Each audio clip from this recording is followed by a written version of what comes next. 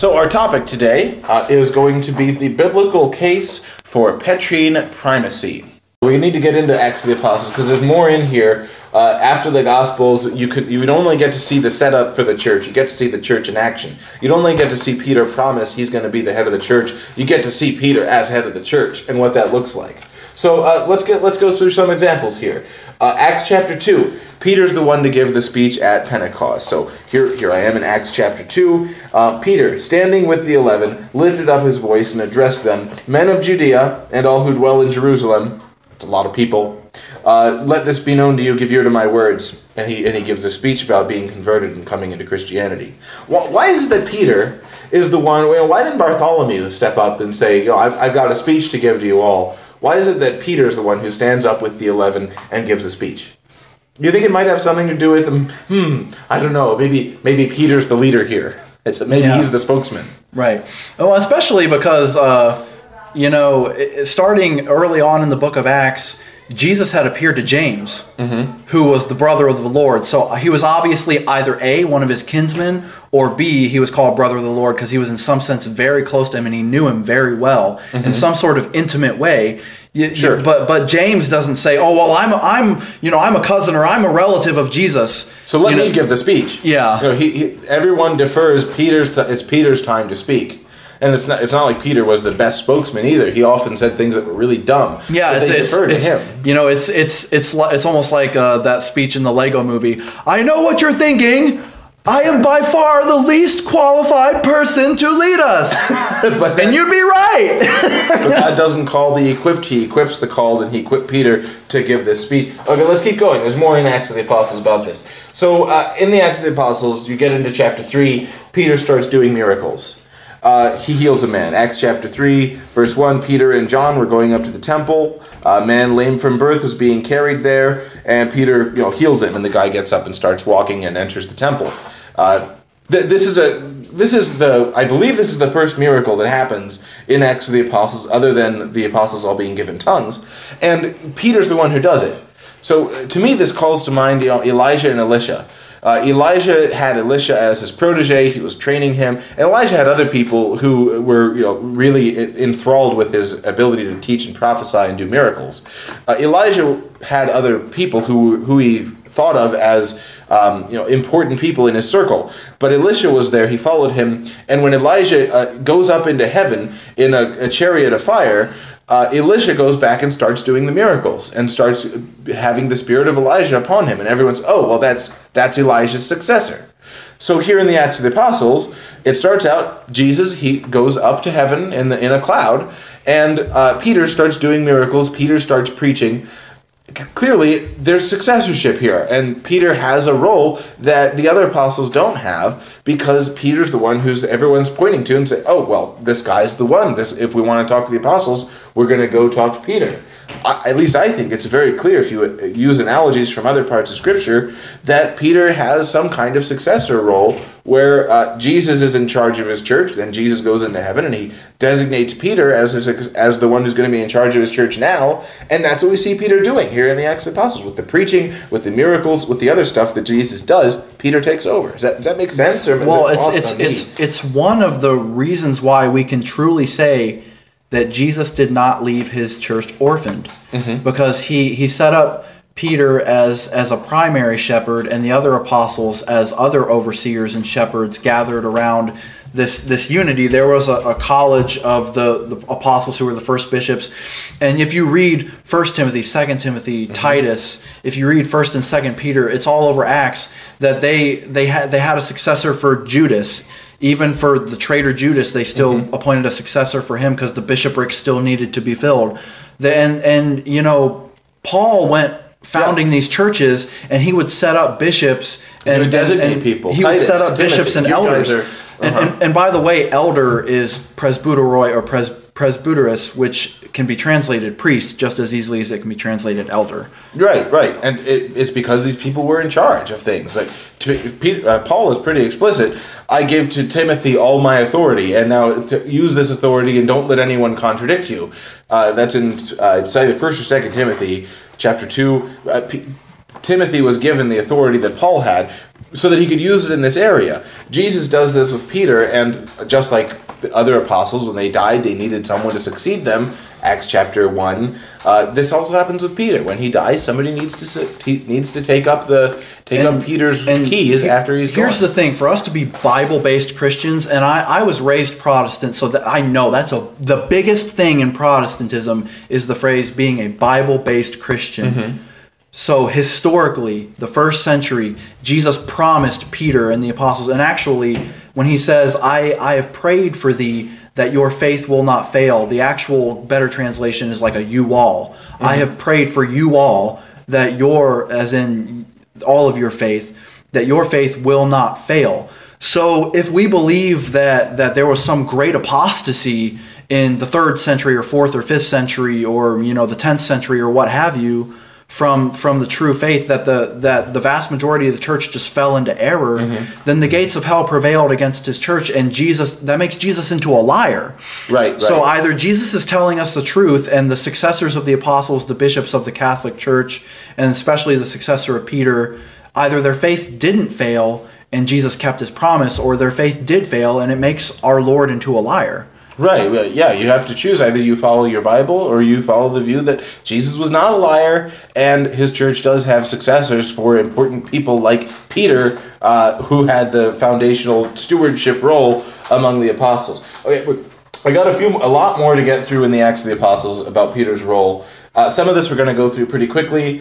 After we're in Acts chapter 3 right now, where he does the first miracle of healing a man.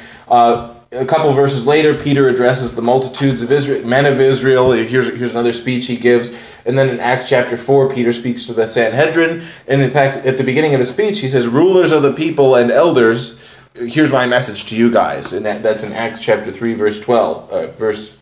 Acts chapter 4, verse 8. So Peter speaking to the Sanhedrin, who he explicitly identifies as rulers of the people. He speaks to all the people of Israel. We not only see that he's acting as spokesman for all the apostles, but he's also acting as leader here, because if you're going to have someone who's going to go speak to the leaders of another group, you want to send your leader, if you can, to talk to them. Not to mention, you have all the chief priests of the nation of Israel and the mm-hmm. scribes who had the authority of binding and loosing in the old covenant, and Peter's basically standing up to them and say, well, that authority is with me now. Right. Yeah. Right. Yeah. Peter has a lot of evidence behind him that he's supposed to be in charge of the apostles because he acts like it. Okay, another one. This one's pretty critical. I'm actually going to read some out of this one. Acts chapter 5, starts with verse 1. So a man named Ananias, with his wife Sapphira, sold a piece of property, and with his wife's knowledge, he kept back some of the proceeds and brought only a part and laid it at the apostles' feet. This is pausing for a second from the scripture here. This is a really great example of how the early church worked, and it shows that it had hierarchy and leadership here. They didn't just bring it and lay it down on anyone's feet and say, "Oh yeah, you're going to designate you as our mm-hmm. pastor for the day." The apostles were in charge. Okay, so he lays it down at the apostles' feet. Verse 3. But Peter said, okay, right off, Peter's the one who's speaking for all the apostles. He's having things laid down right there. In front of all of them. In front of all of them. Peter said, quoting Bible again, "Ananias, why has Satan filled your heart to lie to the Holy Spirit and to keep back part of the proceeds of the land?" Okay, so this is pretty key. Side note, he's reading souls, which is a miracle which is a gift that some priests still have to this day in the Catholic Church. How did he know? How did he know that Ananias lied about this and said, "Oh, I'm going to give all the proceeds," but then he doesn't? How did he know that? Mm-hmm. It doesn't say that Ananias told the apostles, "I'm going to give all my proceeds to your stuff." It says he withheld some of it. But Peter knew that he had made this promise, maybe to him, maybe to someone else, and that he wasn't keeping it. Yeah, he's like Padre Peter Pio. Padre Peter Pio Peter. But he knows, and he knows that it's a lie to the Holy Spirit. It's not just a lie to men. You didn't just lie to us and promise us. You promised the Holy Spirit in your heart that you would do this. And that's even what he says. Satan has filled your heart to lie to the Holy Spirit. This is a private thing that this guy made, a private promise.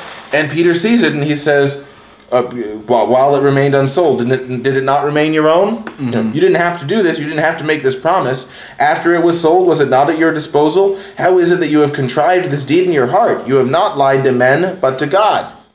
He's explicit here. This is a private thing that this guy made. He's reading his soul. So Peter's acting as judge here.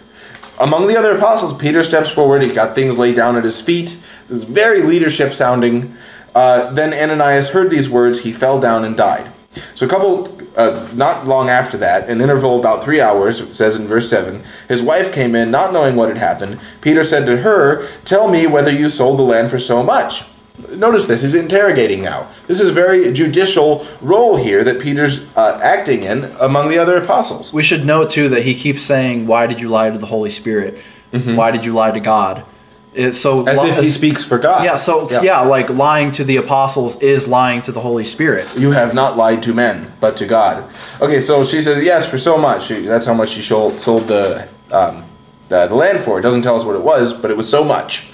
So Peter said to her, this is verse 9, "How is it that you have agreed together to tempt the Spirit of the Lord? Hark, the feet of those who have buried your husband are at the door, and they will carry you out." Immediately she fell down at his feet and died.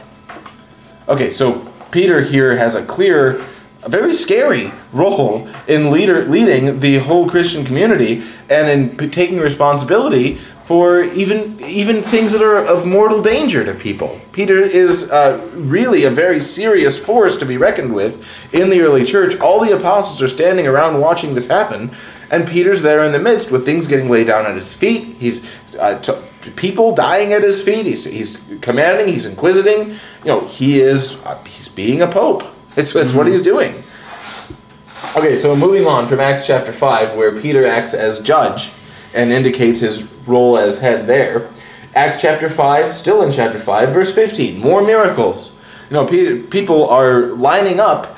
It says in verse 15. Lining up the streets with their sick and diseased. So that they even carried out the sick into the streets and laid them on beds and pallets, that as Peter came by, at least his shadow might fall on so that someone. so much as his shadow. People lining up to have Peter's shadow. Oh, by the way, who's a figure that people usually line up in the streets for so their babies can get blessed and their sick and diseased can be healed, and so much as the person's shadow can fall upon them? And who's looking for it's very reminiscent of scenes from the gospel. And who's looking for spiritual comfort. And it's not only reminiscent of Jesus, but that figure's still here today. Yeah, that's the Pope. Yeah. He's right there in Rome, and people still do this. They line up and they hope that Pope's shadow might fall on them, or that they might get a relic, or that their baby might get kissed by him, or that someone might get healed, because popes sometimes are given by the way, gift. Anybody could research into several miracles that have happened because Pope Francis has prayed for babies or prayed for a diseased person. Many miracles have happened even under the pontificate of Francis. Right, so it happens. It's something that, this isn't a gift that is permanently given as the gift to do miracles for people. Some popes have it and some don't. But it starts in the Bible that people treated him as if he was a leader, and they did things like lining up behind him to have his shadow fall on them. It's reminiscent of things that happened in the Gospels. It's reminiscent of things that happen today with the Pope.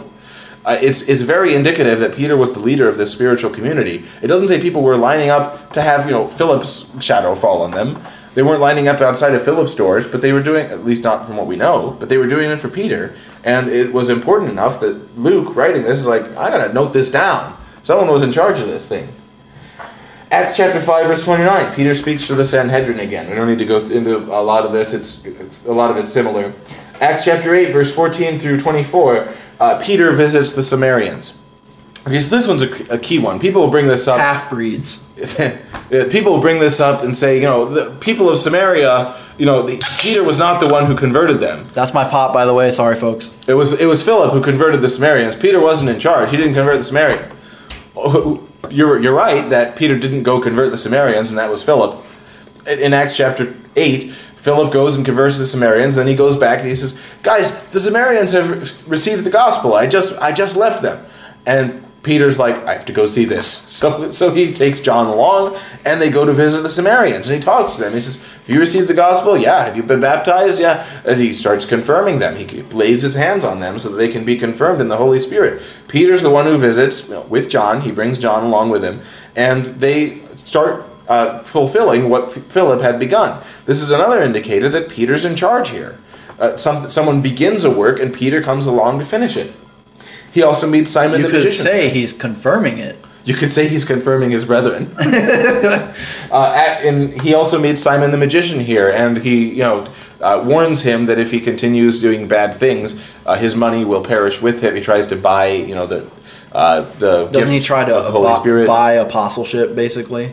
Something like that. It doesn't say apostleship, but it looks like that to me. He wants to be able to confirm people and have the Holy Spirit fall on them and speak in tongues like Peter's doing. And Peter with a little bit of the occult on the side. Yeah, Simon the magician ends up being a bad guy.